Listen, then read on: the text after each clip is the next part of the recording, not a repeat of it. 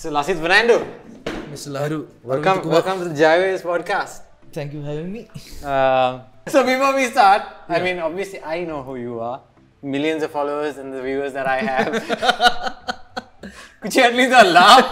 Push it like that. Sorry. I mean, no, we could be watching this in 5 years and then... 5 years, yeah? Oh my god. No, 3 years. 3 years. Okay. Shape, I'll take it. I mean, dreams unborn. Right. Yeah. I think let me adjust your mic. It's usually set to the girls' settings because they're slightly... Not because I'm a sexist. It's just girls are a lot more sweeter and quieter, okay? I can be sweet. Okay, so for the 10 viewers, 10 to 100 viewers, at least within the first few days, tell me or explain to me. Tell us who you are and what you do. So I'm a musician. Currently out of work musician, sadly. But yeah, so that's what I do pretty much. Yeah, I was wondering because like COVID times, I was wondering why I ran into you at that sex pub. Yeah, that's you're doing that's gigolo. my part-time job. Because I don't know if I'm going to keep that. Because my parents watch this as well. Okay. I was just bartending there, but you came there to work. Okay, so just to give a little context to the history, I think you were one of my first band leaders. Oh god! Not one of my first band leaders, right? Like musician. Because I think before that, I've been in like bands where I formed with a couple of friends, and there was no really structure to anything like that. I kind of nicked you from another band, no? Were you with Rage first before us? No. Was it the other way around? It was the other way around. Ravin nicked you from us. Yeah. Ravin tried to nick you. Ravin, if you're watching this, I'm watching you, man. Because I think I mentioned it as well. I think he was also really kind of annoyed as to why I wasn't yes, I remember focused. this, I remember. And you, fucker, I remember once we did this like whole big photo shoot thing. Do you remember with AOD? I think so. With the AOD students, we planned like photo shoot and got like a setup and like costumes and everything, and then that day morning. Was I in the back? No, I was not. You like this was at the start, maybe the first 2 months ago. And then I booted the bus. Yeah, and then you called me in the morning. You're like, Masang, I'm at Ravin's place. Oh shit! Batteries, and I can't come. And I'm like, what? Okay, now I'm confused whether it was Ravin who I joined first or whether it's you who I joined. No, I'm pretty sure I was with you for a while because that I was explaining to Ravin in that conversation as well. The reason I stuck to AngelDown and stuff is because we were like making money at that point. We were. We were like kind of for that level of a band. Yeah, exactly. Made some money, like I didn't have to. Yeah, that's why I was intrigued to have this conversation with you because for a rock band, because I played for Shape like a little few bands here and there. So you were the first one who actually covered all our strings, covered all our studio practice costs, and you had figured out ways with either I think Bernard and various different people how to navigate around that. And I think I remember telling Ravin as well, that's why I said, okay, I'm still part-time Rage, but my band is AngelDown. Right. I think AngelDown was just because I remember Pittigala was the one who... exactly, he was drumming, and I was never in the band when Pittigala was drumming. I wasn't. No. The reason I want to, have a conversation, because I've been doing this with everybody who sat in for this conversation, is, backtracking to where you deviated from the normal, right? Because we all have this, even including me, my parents, we all grow up with the doctor, lawyer, engineer plan, right? Yeah, so at some point, we get introduced to various things and then we decide that, we have different paths. So let's, backtrack all the way to O-levels, A-levels, because you're a Wesleyite, right? Yes. Which batch? So I was 2008 A-levels. Okay, A-levels. And what stream were you following? I did maths, man. Right. And which is weird because like I don't mean this in a pandita way, but I was pretty good in school until O-levels. Okay. Like I remember, because I could process things and absorb things pretty fast. Okay. And like O-levels I found pretty easy. I only studied like about 2 weeks and I got like bunch of A's and stuff. Right. So much potential thrown away on music. On music, man. Oh my like, god. Waste of a life. 30 years old now, like, you know. That's definitely what my parents are probably going through, and I don't know if your parents have accepted this, but yeah, I'm pretty sure our parents are like taking notes right now. But yeah, so sorry, I keep going. Yeah, so like, so O-levels was easy, and I thought, okay, if I manage this easily, A-levels should be pretty cool also. Right. But then a couple of weird things happened, like, so usually after O-levels and A-levels in the local schools, you get a bit pretty gap, no? Yeah. 3 months or 4 months off, okay? It's 6 months. 6 months, waiting yeah, for maybe. results to come back. Exactly. Yeah. So I was like fucking excited for this time, like, you know, play some music, blah blah blah. But then our headmaster at the time, weird character, he decided no, we are going to start school straight away. Like within a month. Pending results. On pending results, within a month or whatever, we are going to start killer. Like no break. And then I was like, fuck that shit, man. I'm not going to go back. Right. Like I deserve this break. Yeah. Blah blah blah. Killer mama hit. I stayed 6 months. Because we actually, I mean, for people who go to local school, that's like a huge, that's like the break we are all, you know, waiting for. Because, you know, that's the first break we exactly, get for like fucking what? Did you have any older brothers or sisters? No. Oh, you're the oldest. Yeah, so when I heard that my sister's going on a break for like 6 months, I was like, yes. That's the dream. I can't imagine that was stolen away from you. Yeah. No, I thought to myself, like, I think myself and a couple of other people, we were like, no, fuck that shit. We are going to take a break. Okay. So after like 6 months, I went and joined back for A-level classes. And man, these guys had gone so bloody far. Oh, so you had the option to like not join? Yeah, like I mean, they couldn't force us to come. Oh, okay. But he made it clear that he wants everyone to come and that he's going to start work. Okay. Like they're going to start the classes and whatever. Me, එතනට ගියාම මට කරකලා අතාරියා වගේ. Yeah, that's like losing chemistry class and stuff. I was just like, what the fuck is going on? Like literally, I have never felt that way in school. Okay. We have like been listening to the teacher and been like, what is he talking about? Yeah. And then during that point, like for about a year, I struggled. I tried to catch up, and because I have this thing also, I don't like to like give up easily also. Yeah. So went for these tuition classes and stuff and all that. And during that process, I was just like, fuck, this is not making me happy at all. Yeah.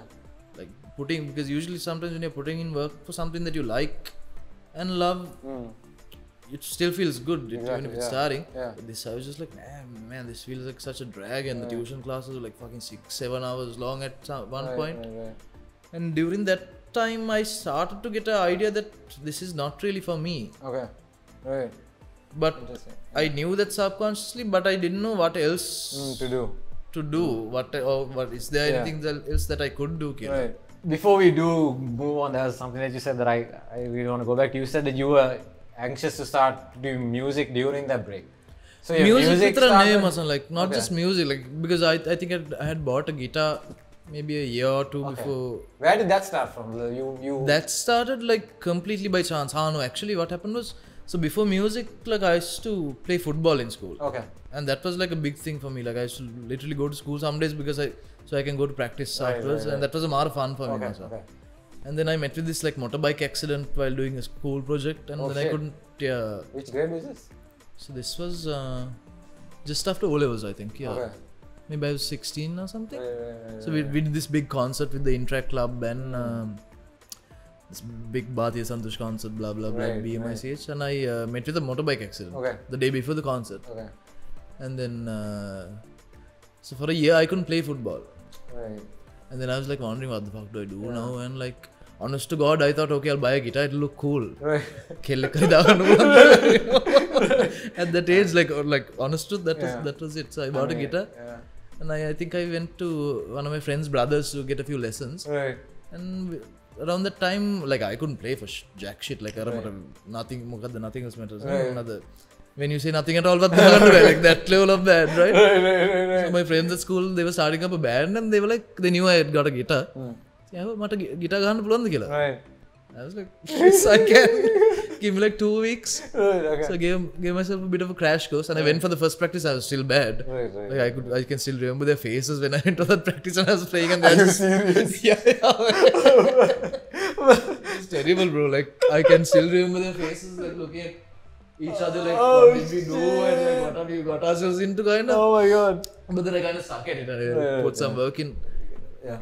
And So yeah, that's how music started. Right. But even then, because I never had a musical reference point in a family or friend. Okay.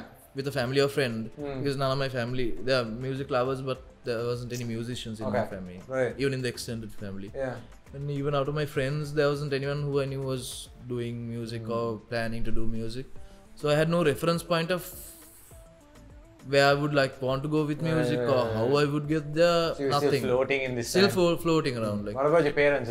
What were their assumptions for you? Like, what did they think you were gonna do? Did they have anything in their mind, or were they just letting you do your own thing?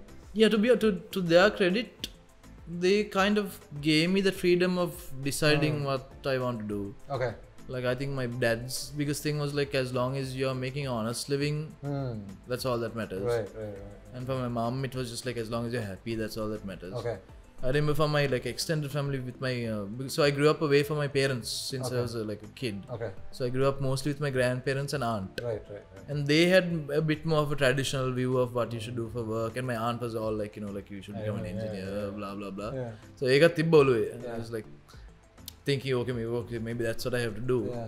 So like during A levels and finding music, it was a very floaty period of like, on one hand knowing that school isn't for me and this is not gonna be my life. Right. But on the other hand, not knowing, okay, then if not what? Yeah.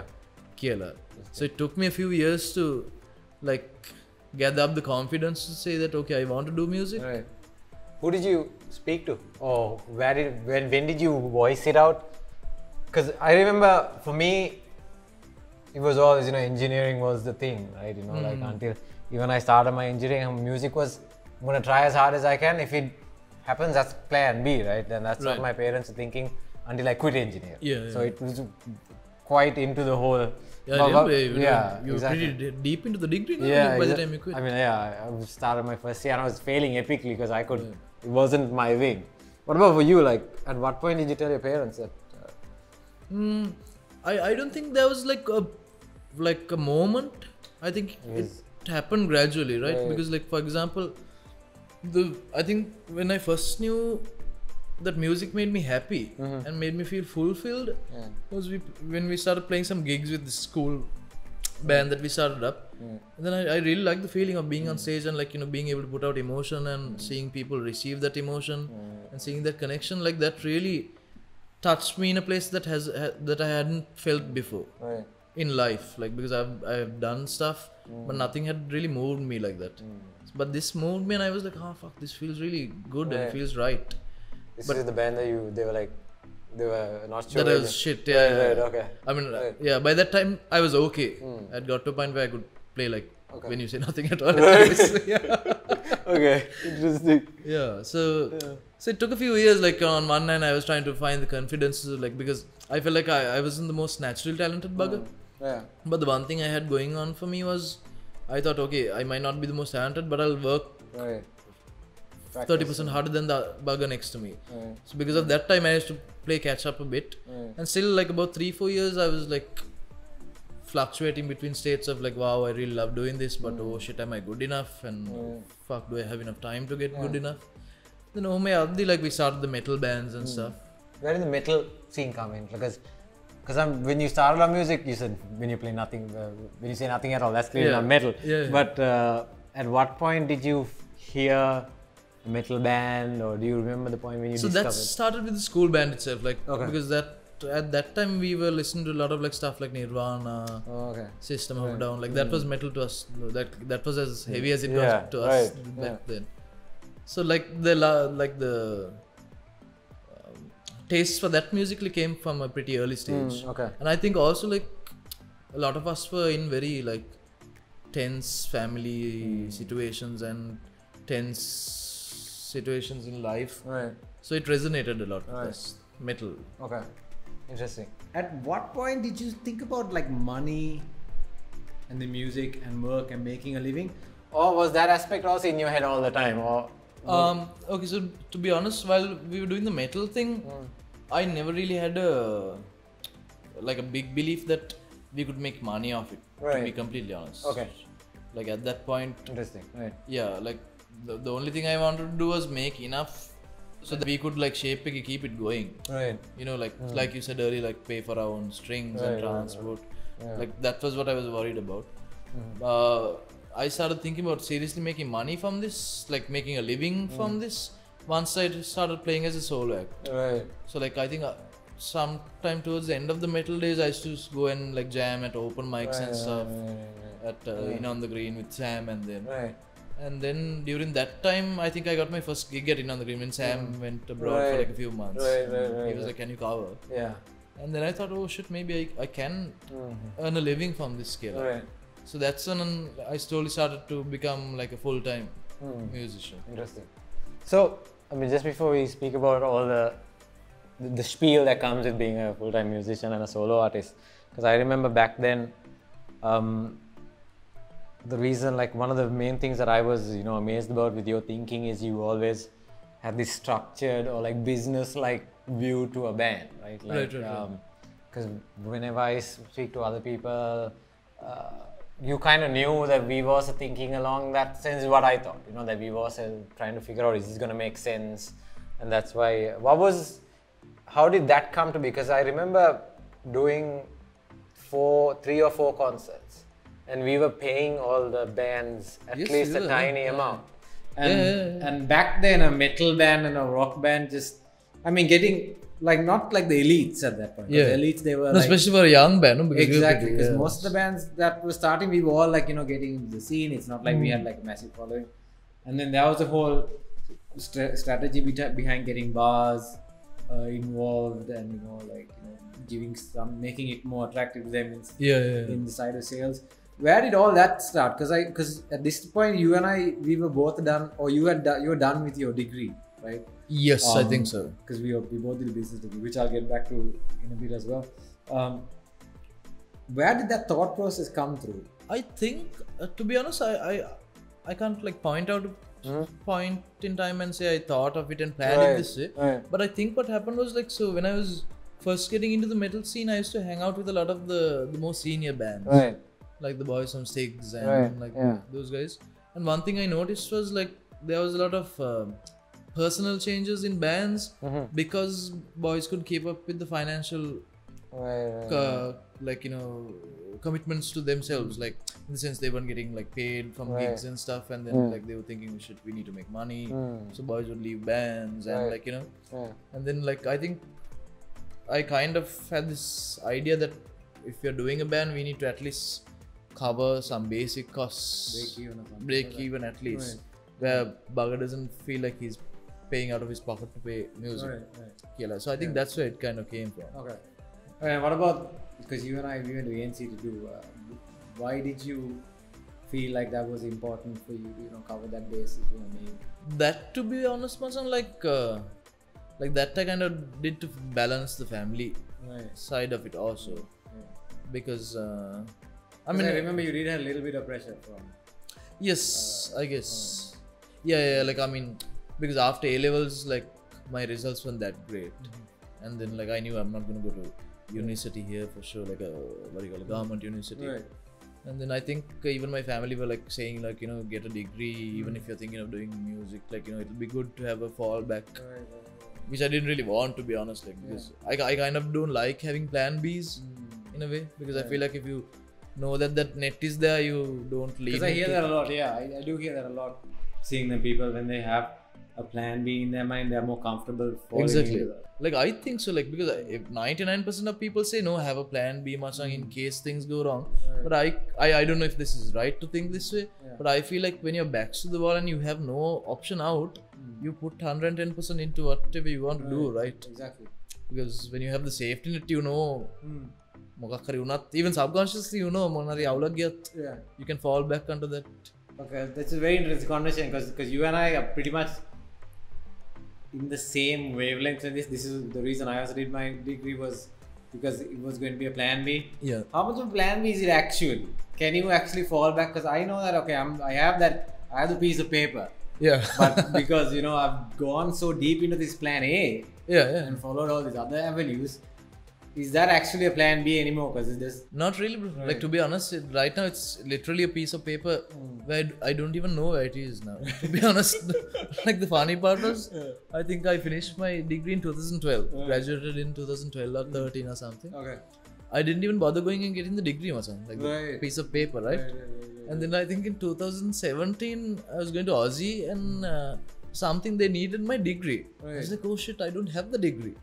And so I go to ANC and I go to the registration office and I'm like, I'm here to pick up my degree thing. And she was like, okay. And she starts typing and then she's like, when did you graduate? I'm like, 2012.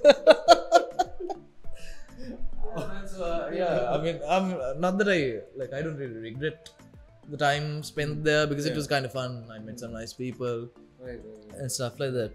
But yeah, I don't see myself stopping music now and using my degree now. Because obviously the reason I asked that question is now, we are in a place where, COVID has happened and things are pretty tough, like a lot of people, and that apparently the plan B that we had is really not serving any purpose right now. It's not like, okay, we're in an economic crisis, let me go back to plan B and take that out, and like because there's a lot of because you've dedicated a lot of time to get to where you are right now. That's going back to the beginning again as well, right? Interesting. So why did bands stop being appealing to you? Because the buggles are cute. I was a little afraid to ask this question. No, but it's true. Because the reason I asked this question is because I know exactly how you feel. Because at what point I went through it a little bit and then I got discouraged, right? So what about for you? Because I know it's a people problem. It is. It's a people and wavelengths problem or something. This thing is for me, like when I do something, I like doing it 100%. Right. Or not at all. Okay. Like I'm the type of person who will put 90% of my mind into 10% of things. Right. And 10% of my mind to the other 90% of things. Right. And I find it really tough to work in situations where I have to work with other people where everyone's not 100% in, because it's really frustrating. And I'm sure you'd understand, working in a team environment now. Exactly. Because when you're let's do this, blah blah blah blah, and then the other guy is like, maybe. It crushes you as well. And at the point it gets really tiring. And then I think when we were playing in the band, we kept it going for quite a while. I think. I think for me, at that point I was definitely starting to see, because there's this truth where you get the results is based on how many hours you put into it, right? And I was as much as I was trying to be a good guitarist, there were other people who were putting 6 hours of work, and they just started playing a couple of months back and they're skyrocketing, right? And then I think that's one thing that discouraged me the most, because of the situation that I was living in with my parents and the family, constantly people saying, I remember when I did quit engineering, I was taken for counseling and stuff like that. So, you told me. So because of those things, I was like, okay, you know what, I can't spend 2 hours a day even practicing. But if you want to make it, now I realize, because I've been doing photography and working at a team, you need to put a lot of time.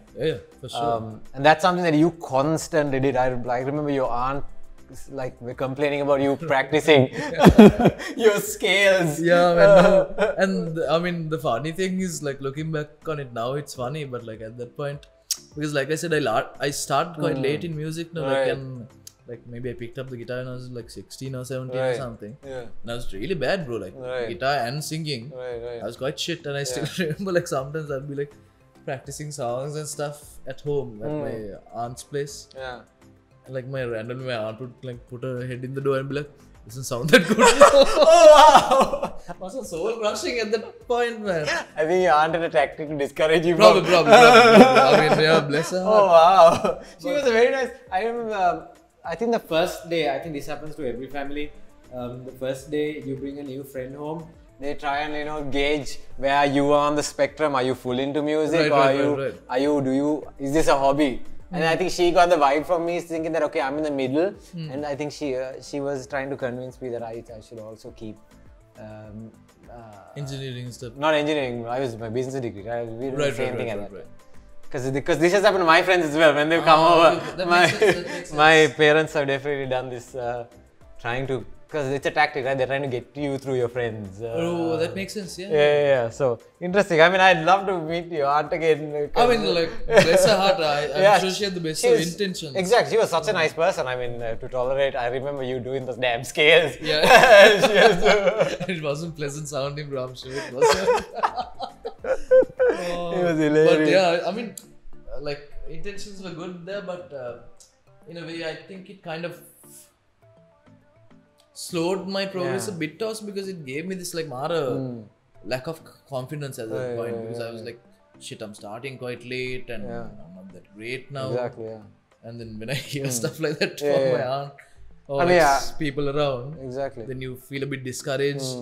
But luckily for me, I didn't give up. I was like, fuck it, like I was one of the weak ones. I just I was like, fuck this. Because I mean, I don't want to throw shade to our parents or the people who are, because everything comes. I mean, they are educated at that point to learn what reality is. Exactly. And we were a little.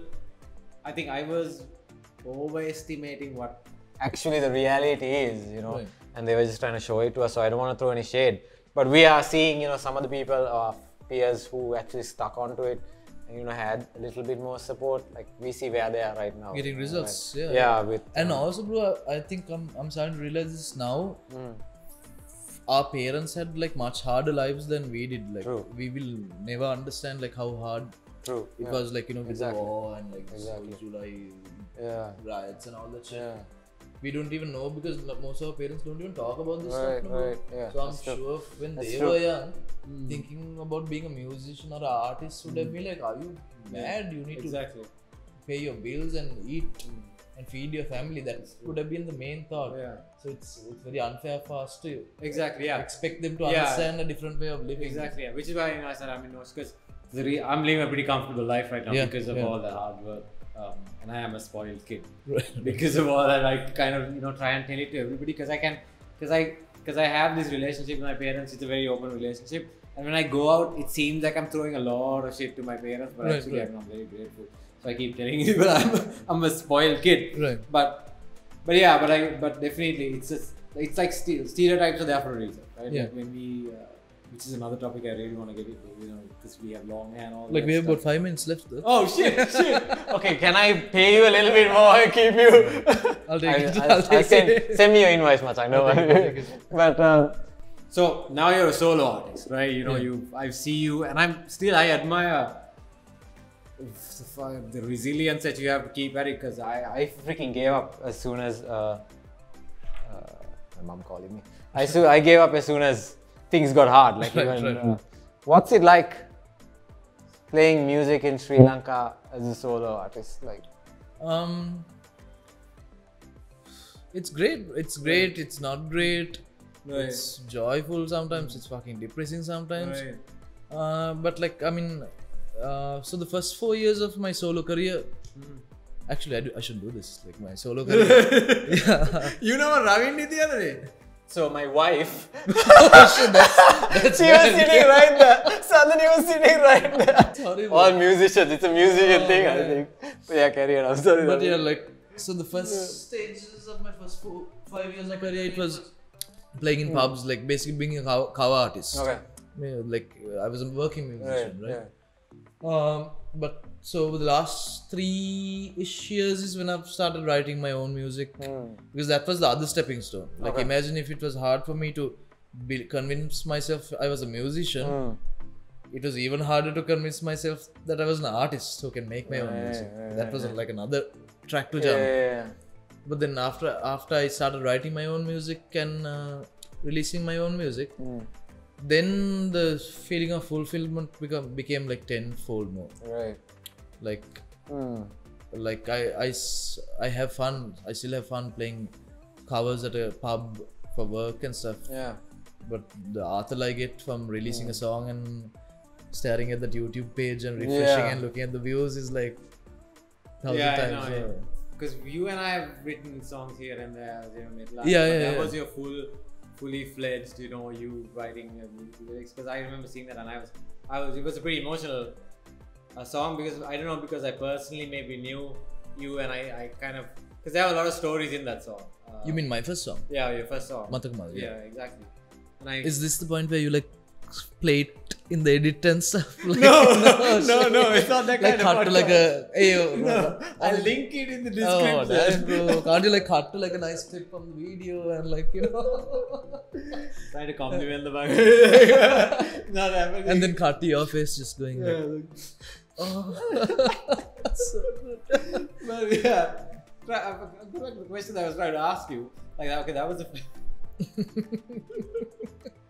that was the first full song. What does it take for an artist to release a song in Sri Lanka? Solo artists, because I know bands. In terms of from like logistics to finding the right people, like that's the logistical side, not the creative process. No, not the creative process. Logistical. Yeah. Well, for me, with the first two songs, I was really lucky because I actually got to work with Ravin. Okay. Ravin Ratnam. Right. On those two songs. Yeah, so basically, shout out to Ravin. Yeah. Podcast number 8. Yeah. 9. I'm sorry. We'll check that out. Yeah. So yeah, like the first two songs, basically I wrote the song, the lyrics, the melody, the chord works, the arrangements and stuff. And so basically the work process with Ravin was he produced the song. Like he did all the instruments and stuff, the guitars, the bass, the drums. Right. So it was like a package deal. Right. And I just had to come and sing my part. Oh, okay. Interesting. And like he just played the parts that I wrote with his own touch to it. Right. So in that sense, it was easy. Like since my third song, which I released a few months ago, so for that I actually did the production myself. Like I played the guitars and I got friends to play the other instruments and stuff. To be honest, I've been really blessed because I've had friends who come and help me out like this. Like for example, for my last song, like I had Sarni Pereira, Vindu Pereira, and Divanka playing the instruments. So I was lucky. Like they were just like one phone call away, and I was like, "Bro, can you play for my song?" And they were like, "Yeah." Okay. How important is it to have a music video when you're releasing a song? Pretty important, I think. Like again, I can't be sure of this, but I feel like especially when you're a new artist, it helps a video to grab people's attention. Right. Because I know for a fact that when I see a new artist release a song, you're looking for the video. Not that I'm looking for the video, but if I just see an audio release, 7 out of 10 times I'll just scroll past it. Right. And then when I see the third release only, I'll be like, oh, okay. Right. Maybe it's onto something. Interesting. But the first time, if there's a video, there's the chances of me going and checking it out is a bit higher. Right. And I feel like a lot of people. Yeah, I mean, yeah, because I don't know, because I also feel like the human race has become very visual. I think because of social media. Right. Because when they're on those platforms, it's as opposed to like listening to Spotify or something like that. Right? Yeah, that's true. Is Spotify and iTunes a thing for artists, solo artists? Yeah, it is. Okay. I mean, we don't make a lot of money. I don't make a lot of money at the moment because I don't have that level of plays yet. Right. But I know like other artists in Sri Lanka, like they make quite a decent amount of that stuff as well. Okay. So, where would you any solo artists that's starting out and all that? How would they? Because I know that this has been a very difficult characteristics to me to build, not only in the music industry, but also in general with my photography and stuff. How do you ask for money as a musician? Like when you're, let's say, how do you price yourself? Right. Is my question. How do you put a value to your? Because I struggle even with photography when they come in, especially because it comes through networks, right? People you know who knows somebody, and then there's like a bit of a connection there.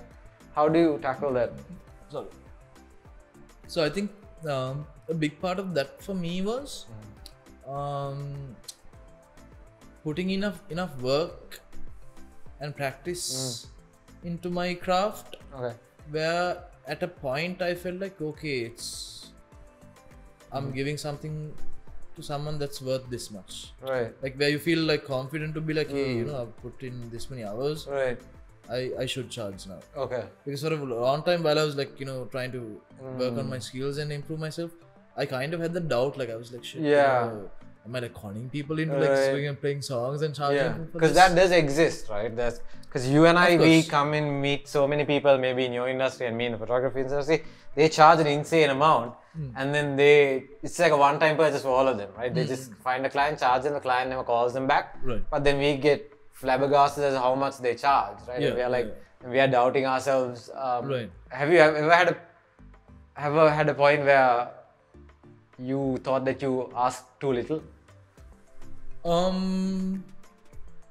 No, to be honest, no, because like luckily I had friends who were doing this, Right. so I had a network where I could go and ask, you know, how much do you think I should charge when I was starting to work as a musician, and like I stuck to that. Like if, for example, if it was X amount of rupees, I had this thought where I was like, you know, hey, like, you know, you pay me this amount, I'll do my best to give you something that's worth this amount. If that doesn't work between us, it's fine. So I kind of stuck to that. And like it feels good to, like, you know, value yourself in that way also.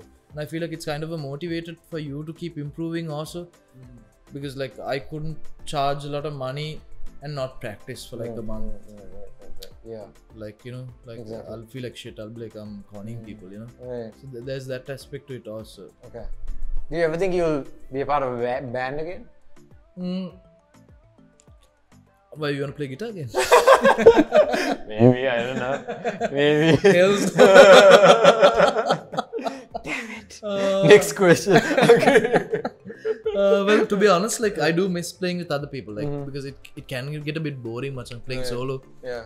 Like especially when you're like, sometimes I'll be playing in like Matra or somewhere, and there'll be like 200, 300 people amongst friends drinking and having fun. I'll feel so alone on stage some points in the night. And I'll look around and there's no one to like vibe off of even, and you know, so it does get pretty lonely from a human point and a musician point. So I kind of miss playing with other people. But I know the headache of starting a band in Sri Lanka with the... But I don't know how it is now actually, because now I see a lot of young people coming up who are like properly into the music scene and are hard workers and blah blah blah. So maybe now it's different. But my goal now is to progress as a solo artist and kind of put a band together for myself. Yeah, when you say headache, it's not just like a couple of... You were at it for like easily 5-6 years, right? Trying to make a band work. Back then, when with like maybe like 10 different bandmates. Exactly. Okay. So I would like to have a band, but maybe like, you know, get to a point where, you know, how like guys like John may have their band, where it's a band, it's a fully functioning band, but it's his band, kind of thing. Yeah. Because I feel like I would find it easier to work in that context. Yeah. Where I can kind of call the shots.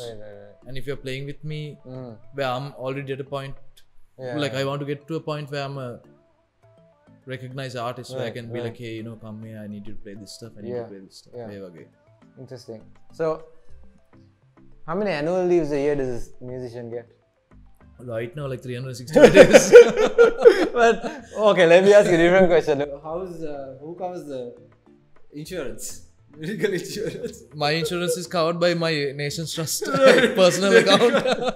Yeah, because I mean, that's something that I think because I joined a company, I took for granted, right? Because I saw Ravin actually post this, you know, like a musician doesn't get time off because holiday, Christmas, New Year's is one of the busiest, busiest nights. How's that experience like? I mean, to be honest, bro, I enjoyed. Like, okay, the last 2 years have been a bit tough for us. I mean, for me personally, for my experience, it has been a bit tough with work because work has been far less for us. First, last year with the Easter attacks and this year with Corona and stuff. But the year before, I was working a lot. Like, I was playing about a good 5-6 gigs a week. Like, mostly down south and stuff. And like, I was tired, man. Like, you know, I'd go down south on like Tuesday, come back on a Sunday and do it week in, week out for like a few months. I was exhausted, but I was happy because I was just happy to be doing, like, that's the thing, like it's work, but it's not work also. Like every time I get on stage, I get a pretty rush and like a bit of a high. So it's nice. Like Yeah, I think that's something that I miss so much. Like when I see you guys playing, I'm like, even now, I think in the last year, Facebook was, a couple of months of showing us all the shit that we used to do together, the band videos and all that. And it's something like I keep saying, okay, you know what, if I just stuck on, maybe, and the because it is a special kind of high, right? When you're, as opposed to just... Like nothing compares, bro. Exactly, yeah. And like, we've tasted like the tiniest level of it. Exactly. Imagine the buggers who play for like 60,000 people, man. Crazy. That must be like a coke shot up the butt. Freaking crazy. Okay, let's. It's another topic that I want to. I think this is I'm going to end it by this so you won't overcharge me. But long hair, right? Because I know I've had plenty of experiences with growing my hair out. Do you have any weird experiences with you growing your hair out? Not really. Like it started kind of towards the end in school. Okay. Because I had like I said that our headmaster wanted us to come to school earlier. Yeah. This bugger was like a anal dude when it came to like appearances and like all the superficial bullshit, right? Yeah. And then so I still remember like I used to start growing. My beard started growing in pretty early. Lucky bastard. Maybe like still patchy. Nothing coming out properly. Yeah, so I remember in school like so they started coming in around like 16, 17 maybe. Right. And then I hated shaving myself because you get that like itchy baby face feeling and like your face feels puffy. Right. And I felt like I was like 40% less cuter when I shaved, right? So I was like, fuck, I don't want to shave. Like I started trimming. And this bugger's like, nah, like, beard like millimeter thunta adiya tiyanna ba. Like this stuff. Like that level of like and like I remember once he actually made me leave class, go to a shop, buy a razor and come and shave. You already had the Malakada razor that the prefects threatened you with. Oh no, I wouldn't have let them done. I mean, they don't actually do it. Right, but they keep වේවැල තියනවා right. tetanus හැදෙයි කියලා බයට. Right. So they just scare you with it. Fuck that, I would have been fuck off. But he actually made me go and buy a razor and shave. Right. But then I was like, fuck, how can another person fucking control me like this? Exactly, yeah. So then what I did was I got a letter from home saying that I get face rashes when I shave. The vice principal and I was like, sir, listen, I can't shave now, I can only trim. Right. I was like, okay, that's fine. What to do? Were you like in your face? Yeah, I was like, mama, mehe wenna so ඊළඟ class එකේ මත ගන්න ඉන්නේ. Fuck. So what about your tattoos? Because I know you have quite a number of tattoos. A few, yeah. So this is the first. I think it started with your grandfather's. Yes. Yeah, actually. Song. That's the weird thing, man. Like I got this. That's the one, right? This one. Okay. That was the first. Right. You are my sunshine, right? No, that's here. Okay. Yeah. That was also for my granddad. This kind of. But this I actually got like. So it's a passage from one of my favorite books, and it says, "Let us be separated by wars and pestilence, death, madness, but not with the passing of time." Right. And I got my like parents' birth dates and stuff. Right. What was your intentions behind tattoos? Because I know I got my first tattoo, and you're the first one who saw it. Because I was going, because I was going through like my stupid shit back. Leaving that out. But yeah, I think you're the first. Because I got the tattoo, I came straight for practice. So you got a tattoo before me then? Yeah. This tiny thing which I love. I still love it. It's just I'm so freaking afraid to get more tattoos because it hurt like shit. I remember getting these and I was like almost passing out. I literally had to think about. Yeah, I know. Hey, I'm a small kid. What can I do? But no, man, like I love the feeling of getting tattoos. Really? It's like, okay, I have one here which I don't think I should show now. Yeah, same. But this kind of hurt a bit. Right. Because it was long, like it was. And I'm a bit tickly also, so I'm a bit sensitive here. It's going over your ribs as well? Yeah, like I can show you like. Oh shit! Nice. Let me suck the stomach. So I will Instagram picture it. Yeah. Have you got an Instagram something? Yes. Like super cut it into. I will super cut it into that. It's family friendly. There's no nip slip like right. Okay, actually, yeah. But this hurt a bit. But like this and stuff, like I really like the feeling. Neck? Didn't this hurt? No, this hurt the least, I think. Oh really? Yeah. Oh wow. Yeah, because when you think about it, this skin isn't that sensitive, Mosan. Interesting. I thought because only when there's a muscle, it doesn't hurt underneath. Yeah, the methanat, it's just like. I guess. So what is why did you want to get tattoos? Like, what was the artistry or the intentions behind that? I just like the feeling of expressing a vibe or vibe. And even this is a form of art, right? Which I really like. There's no like deep thought process behind it. Who are the tattoo artists that you would recommend? So all my stuff has been done by Dimo Fernando. I hear he's really hard to catch because he flies in and out of the country a lot. Yeah, the last couple of years he's been flying in and out. Right. But yeah, so all this stuff was done by him. Okay. And I have one on the back of my neck, which is like monk in Thailand did. Right. That's the... I remember seeing maybe a couple of years after, you went solo, there was this post about you, sharing on Facebook and being the social media activist about veganism. When did that start and why is that important? So there were a few influences for that. Also, like for the sake of full disclosure, I'm not completely vegan right now because I've had a small vitamin D deficiency.